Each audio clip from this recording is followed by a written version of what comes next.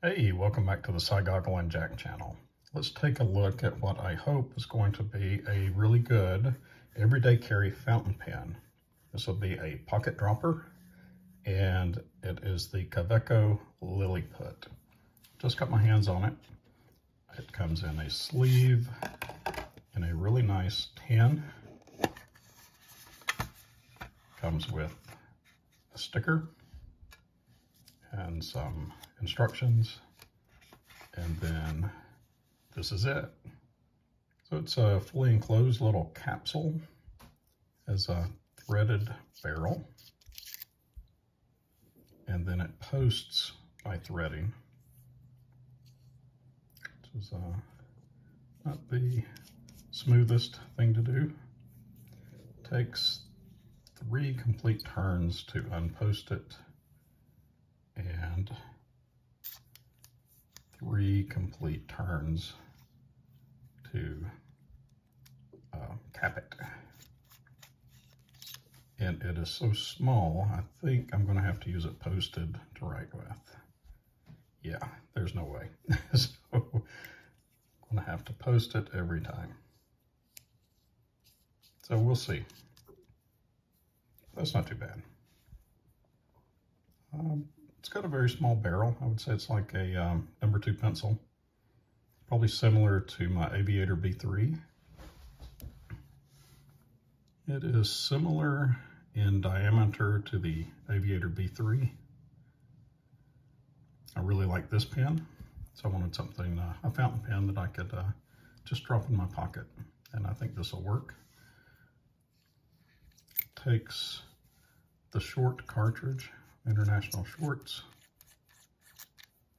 Came with one in blue ink, but I have blue ink in another fountain pen, so I'm going to put in some pearl black ink.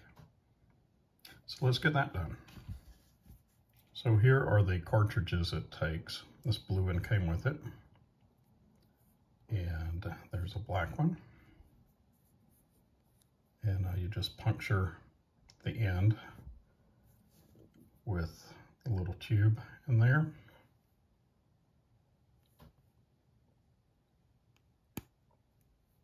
Okay, we'll give it a few minutes to saturate the feed, and then we'll try it out.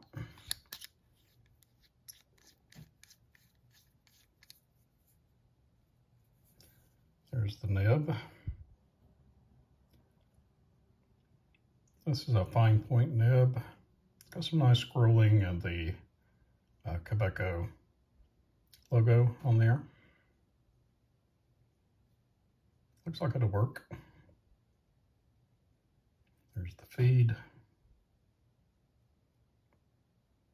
A little logo on the feed as well. Let's try it out in my little field notes bullet journal.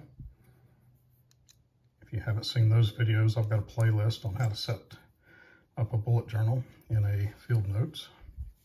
There's no room for stickers or stamps though. It's just a bullet journal. Let's see if I can find a blank piece of paper in here. Okay, that only took a few minutes to get the feed going, and I've already got ink on me. So this is a Kaweco Liliput.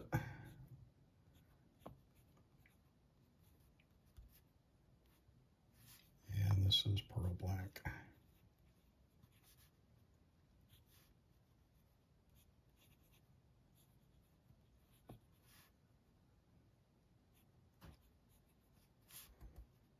And this is a fine nib.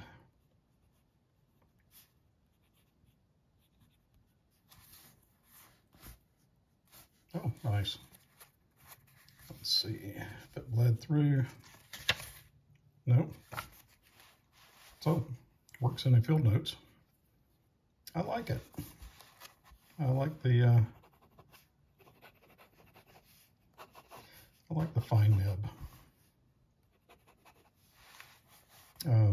Smooth. Ink flow is really good.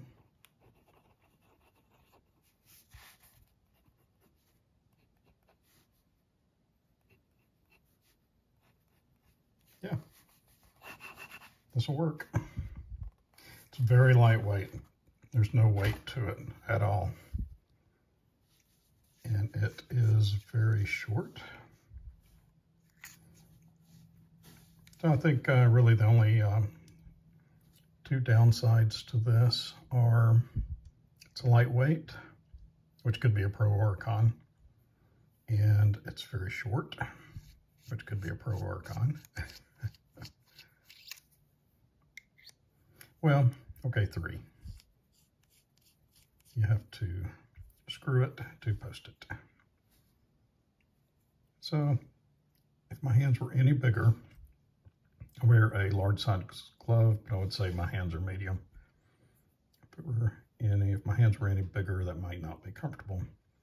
And it doesn't feel, as balanced as a longer pen. But you can just throw it in a pocket without any worry, or very little worry, of having an ink disaster. So I will do an update, probably with my pocket dumps. So stay tuned for that. Let's do a little size comparison.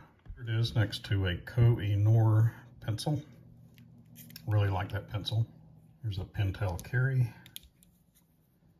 Here is a Zebra 701, a Zebra 402. Here's a Parker Jotter. Here is my Aviator B3.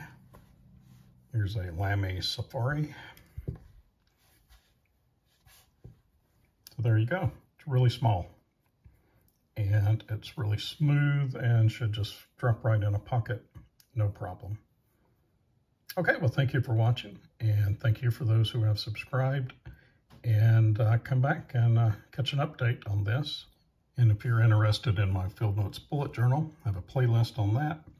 And coming soon, I'll be moving out of this and into something else. And here is a little hint. So stay tuned for that as well. Okay, thanks. Bye.